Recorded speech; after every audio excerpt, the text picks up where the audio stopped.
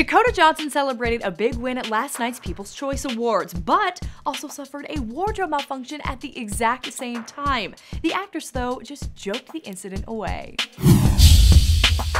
In the very stacked category of favorite dramatic movie actress, it was Dakota Johnson who took home the prize. But excitement for her win quickly turned to embarrassment as the 50 Shades of Grey star suffered a wardrobe malfunction while accepting her award. While hugging presenter Leslie Mann, Dakota's dress broke in the back and she was forced to hold the garment together while taking her trophy.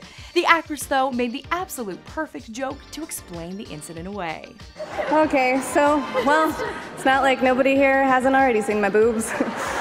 Luckily, the malfunction wasn't more serious. Dakota was able to move right along into thanking her fans for her win. "You guys have completely rocked my world and changed my life," she said in her speech. Dakota's People's Choice win comes just on the heels of another great honor for the actress. She has been nominated for the EE Rising Star Award, which will soon be presented at the BAFTA Film Awards. Keep it right here for all the latest entertainment news. For more scoop, hit subscribe, and to see how Justin confirmed his relationship with Hailey Baldwin, or why Justin forced Selena to leave her phone at home, click the boxes.